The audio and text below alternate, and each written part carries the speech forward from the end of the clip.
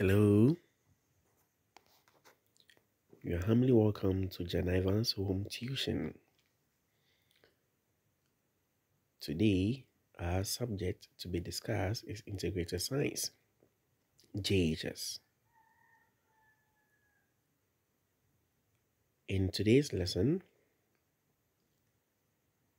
we are going to discuss on the topic Pest and Parasites. I could see how you are smiling since the topic is an interesting topic. To begin with, what is a pest? A pest is any organism that causes damage to crops. Examples of crop pests are rodents, insects, bears, the nematodes. These are the four groups of crop pests, and each of them has examples under them. So without wasting my time, let's look at the rodents. Examples of rodents are rats, grass cutters, mice, and squirrels. When we take the insects, examples of insects are the weevil, cockroaches, or cockroach, caterpillar, aphids, mealybugs, so on and so forth. When we take the birds, we have weaver birds, we have the sparrows, the doves, the parrots, etc. For the nematodes, there are only two. We have the male nematodes and also the female nematodes. So in a nutshell, pest is any organism that causes damage to crops or organisms that destroy crops. Let's look at the types of crop pests. There are two types of crop pests, and these are the field pests and also the storage pests. What are the field pests? If you know nothing at all, at least the field there should give you a clue. It tells you that this type of pests are mostly seen on a field, and that's where they destroy the crops. Meaning when the crops are not harvested and then you're on a field, this is the time you see this pest. So the four groups, most of the time we'll see these four groups on the field, and they are examples of these field pests. If not nothing at all, we'll see the rodents there. That's the rats, the grass cutter, the squirrels. We also find the birds too as well, the weaver birds, the parrots, by flying and also feeding on them and destroying the crops. Insects, we also find them too on the field. Nothing at all, the nematodes are found in the soil. They also destroy the crops as well. Now let's go to the storage pest. It tells you that this time around when the crops are being harvested and stored in the storage rooms or buildings, this is the time you also see this pest. So therefore the insects will be the common ones. Let's take note of that. Then the rodents will also come. If there's any space around, they try their best to pass through these spaces and also feed on these crops.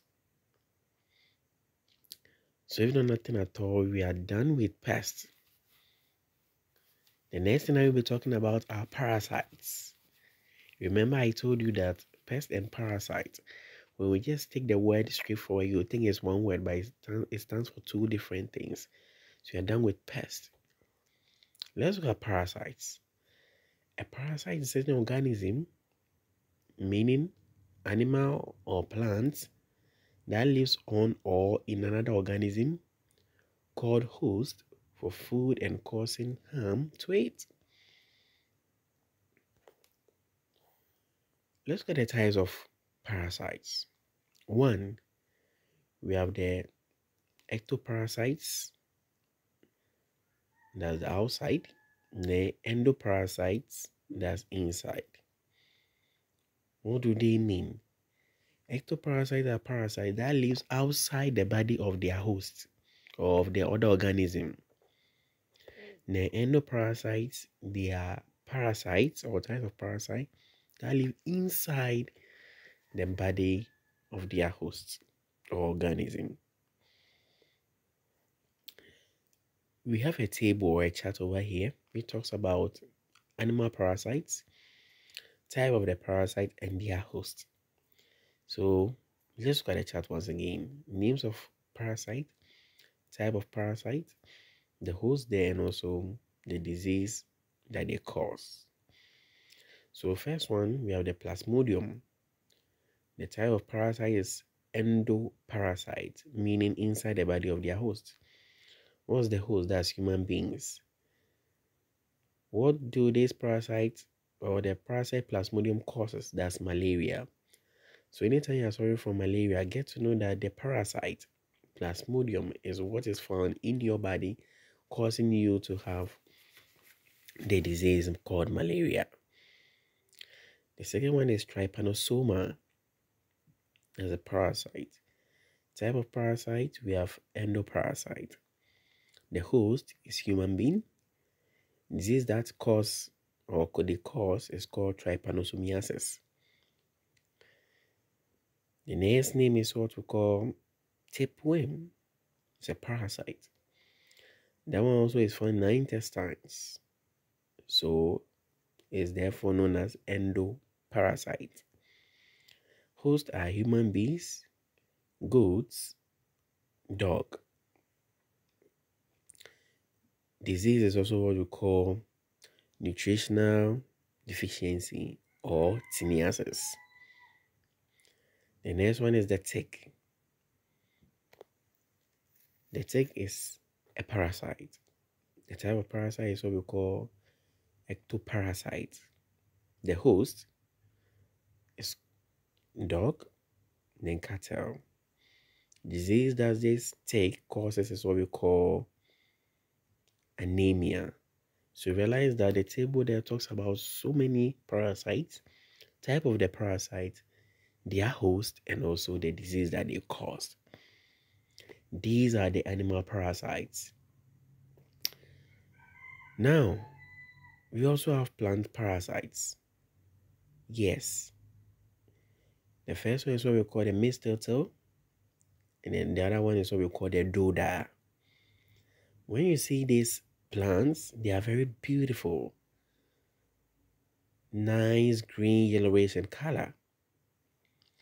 But my brother, my sister, they are very harmful. They are always seen on the plant for survival, for food, and for shelter. Don't just look at how beautiful they are, but they always cause harm. They are parasites. Now, let's look at the difference between a pest and a parasite. One, for pests, mostly they are animals, and it's true. That's what we're talking about.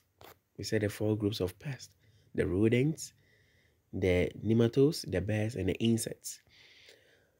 But for the parasites, they are plants and animals. Examples of the plant parasite, we mentioned mistletoe and the doda. The animal parasites, we mentioned trypanosoma, plasmodium, the tick, so on and so forth. Let's go to that table. The second point, pests depend on hosts for only food. The rodents, the insects, they will come mainly for food. The parasites, they depend on the host for food, shelter, and also protection as well. Let's go to the third one. The third one causes damage to plants. Then the parasite causes damage to plants and animals, which is very sad. The fourth one, we said the pests are mostly vectors of diseases, which means organisms that transmit disease from one organism to another. But for parasites, they are not vectors of diseases. So even though nothing at all, we have four differences between a pest and a parasite. Let's go how we can control pests and parasites. to prevent diseases. Since all the organisms there are not useful but rather harmful to us, how can we control them? When we say we have the cultural method, two, we have the physical method, three, we have the chemical method, four, the biological method, and the fifth one, we have integrated pest management.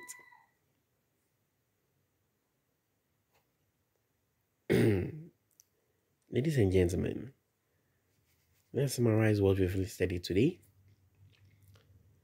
We've got to know that a pest is any organism that causes damage to crops, meaning organisms that destroy crops are always called or are termed as pests. Pests are mainly animals. We have four groups of these pests. So you have the rodents, the insects, the nematodes, and also the bears. We also got to know that we have two types of pests. One, we have the storage pest and also the field pest. And we said the field pests are pests that destroy crops on the field or on the farmland. Examples are the rodents, the bears, the nematodes, and the insects. That's all the four groups of pests. Then the storage pest, we said these are pests that destroy crops in storage rooms. We have the rodents, we have the insects,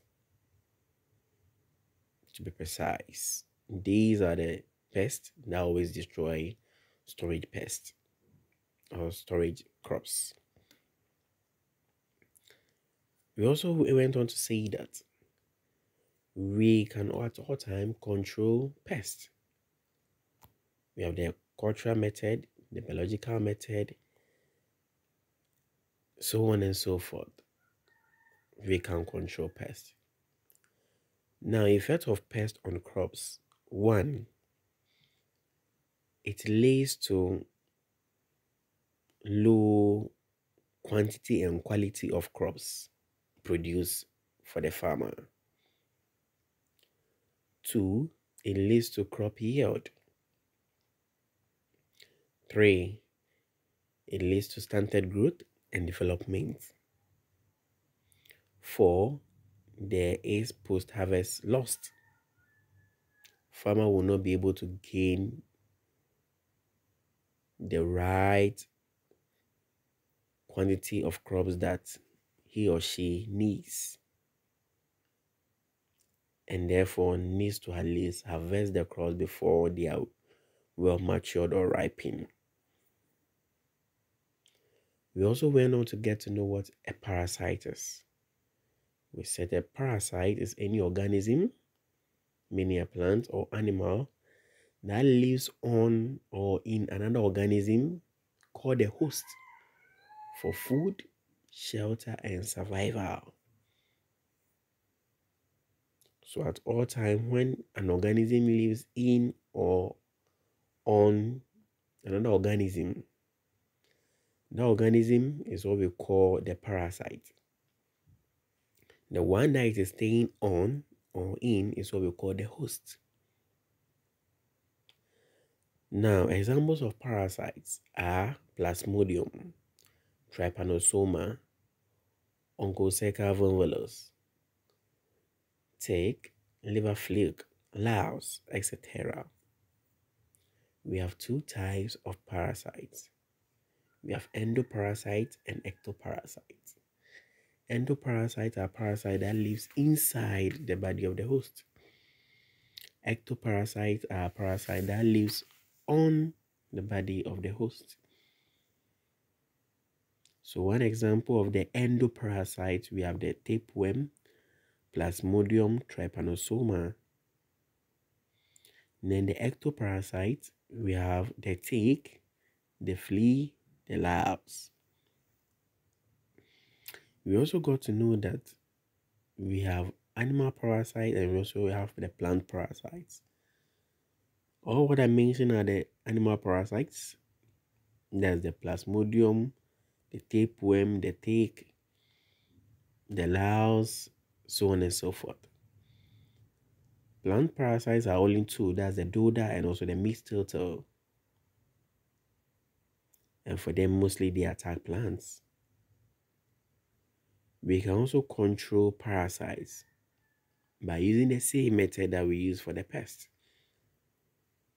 We have the biological method, the cultural method, integrated pest management, chemical method, etc. Ladies and gentlemen, we can try our hands on the questions that we have over there as assignments. Try them and send them through my email, janivans@gmail.com. Thank you very much. Have a nice day.